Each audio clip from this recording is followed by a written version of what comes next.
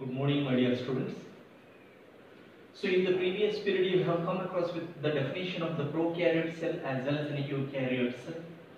At the same time, you have been studied the prokaryotic cell, the complete structure of a prokaryotic cell. The best example for the prokaryotic cells are all kingdom modern organisms. Specifically, all kingdom, the kingdom Monera contain almost all the type of bacteria. All bacteria are belongs under the same kingdom, said to be as a Monera, right? So there you have been studied a certain type of organisms like a PPLO, pleuropneumonia like organisms, isn't it? So they are the smallest cells of prokaryotic cells. And there you have been studied the structure of the prokaryotic cells, which consist of different things. Once again, I would like to be clarify you here. The three layers will be there. The first, second, and three. We consider them as envelope.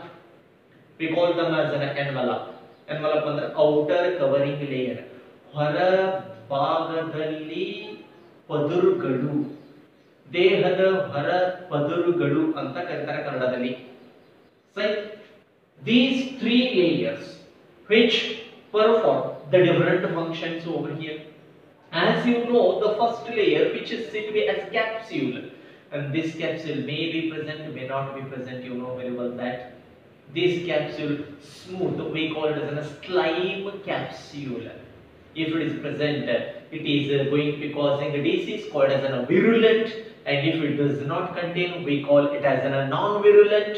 You have been studied, and this can be observed by the help of a great scientist said to be as Gram by using a violet stain. A violet stain ಹಾಕಿದ ಕೂಡಲೇ ಅದರ ಒಳಗಡೆ violet ಬಣ್ಣವನ್ನು ತೆಗೆದುಕೊಂಡಂತಹ ಬ್ಯಾಕ್ಟೀರಿಯಾಗಳು ಕಂಡ್ರೆ ಅವುಗಳಿಗೆ gram positive ಅಂತ ಕರೆದರು. ಯಾವ ಬ್ಯಾಕ್ಟೀರಿಯಾಗಳು ವೈಲೆಟ್ ಸ್ಟೇನ್ ತಗೊಳ್ಳಿಲ್ಲ ಅಂತಹವುಗಳಿಗೆ ಗ್ರಾಮ್ ನೆಗೆಟಿವ್ ಅಂತ ಕರೆದರು. So two type of bacteria has been classified on the basis of staining property. If gram stain is taken, then they are said to be a gram positive. If gram stain is not taken, then that is said to be as a gram negative. Like the same, the bacteria are classified into four different types on the basis of their shape based. If the shape of the bacteria is circular, round, ball-like structure, we consider it as a circular structure.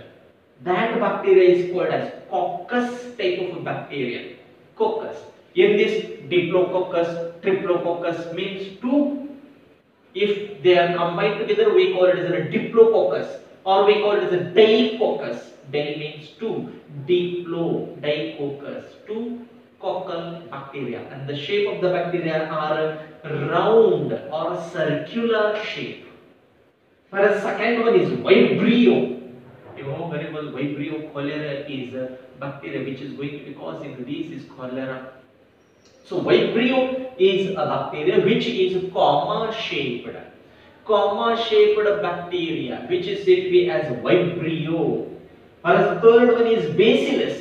As you have been studying, lactobacillus bacteria, whose shape is rod shape. Rod gate ide anta salake tara anta ಹೇಳ್ತಾರೆ. Rod shaped bacteria said to be as a bacillus. Some bacteria will have a spring like spiral ಇರ್ತವೆ ಈ ತರನಾಗಿ spiral shape. So ಈ ತರನಾಗಿ spiral ಆಗಿದೆ. So spirilium.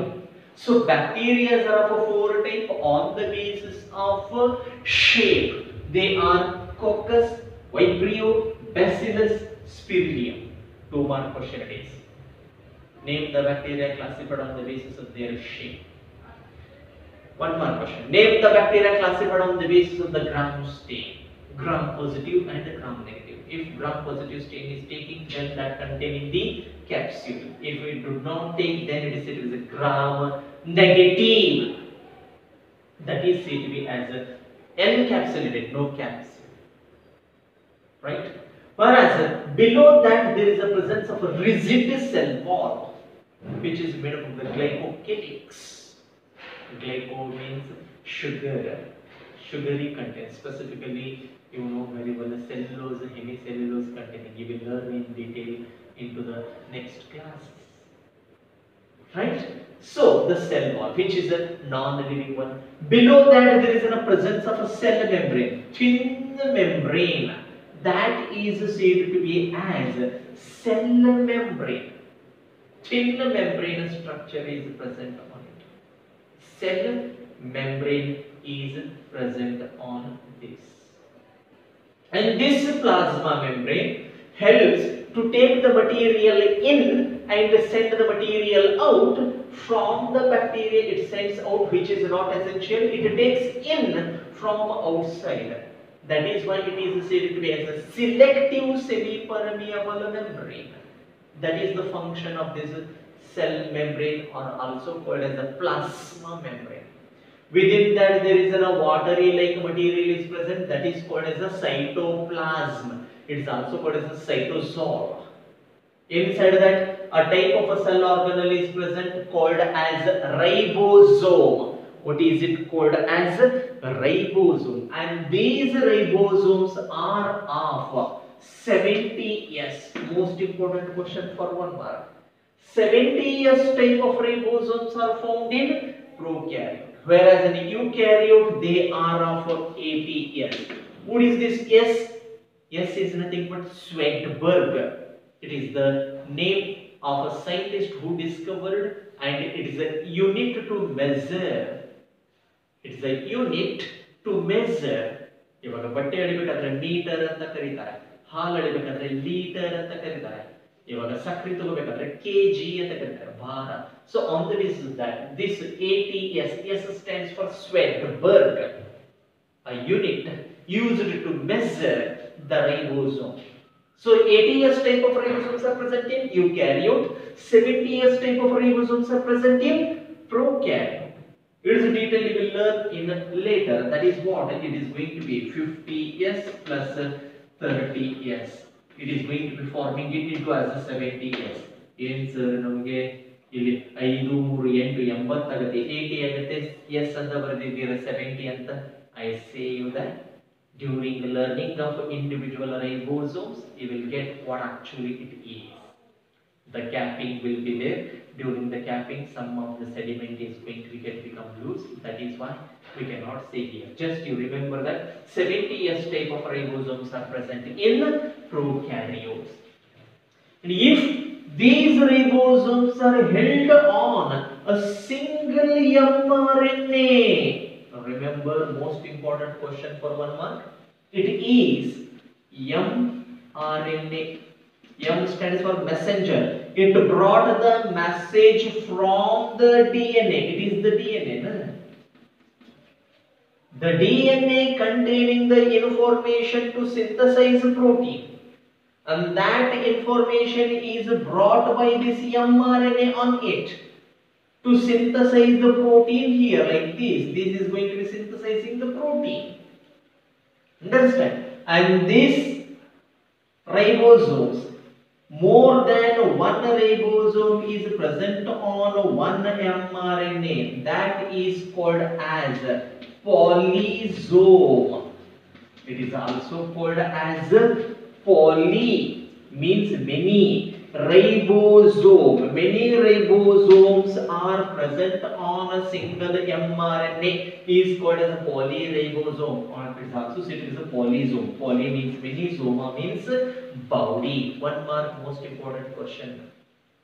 What is polysome? What is polyribosome? In the NEET level they will ask that. On one mRNA more than 2 ribosomes are held, is called as option A, option B, option C, option D. They will give in this way. NEET level question. So that is about ribosome. With apart from these ribosomes, as you have been discussed, the plasmids, it is you have been learned the plasmids are nothing but self-replicating extracircular DNA present in the cytoplasm of the bacteria. Right? Then inclusions body. Inclusions body means preserved stored food material is present inside. So we consider them as inclusion bodies. Right? So they may be phosphate group containing, they may be that contain fat droplets, that may be protein material which is helpful, that may be storage of glucose material.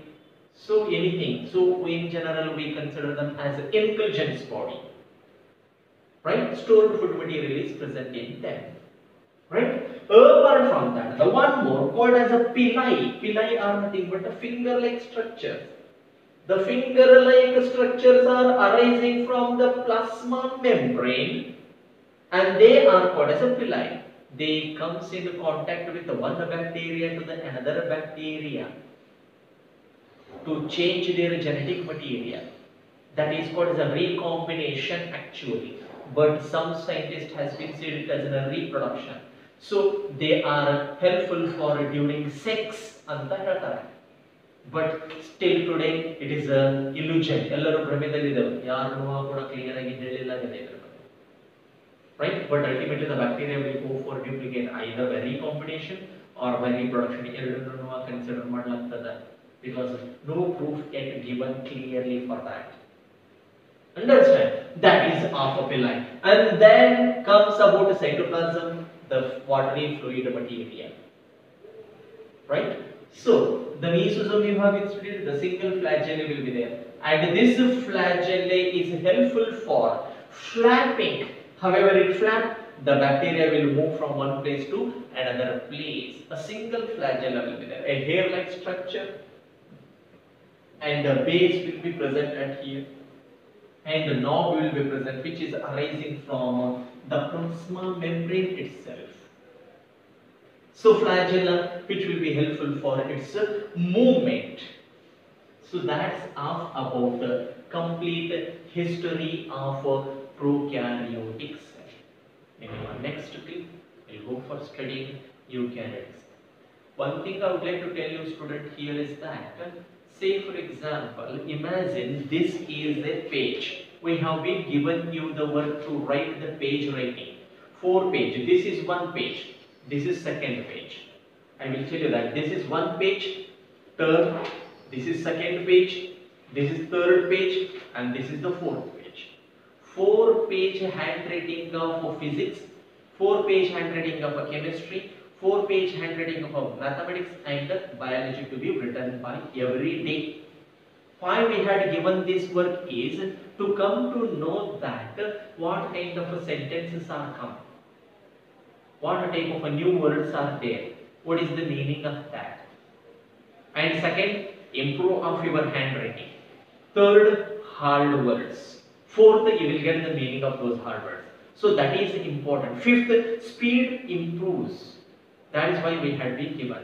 In your forthcoming days, I will start putting you the question bank. You have to start writing the answer for that question bank and you have to bring it. And for my subject, specifically for biology, you have to write in an A4 size page, front and back, not only front, back also you have to write. But you have to draw the, what you can say, border line for that white sheet. You have to mention the name of that subject assignment like that. I hope you have been understand. Okay, rest of other things we will go for study into the next period. Thank you. Thank you.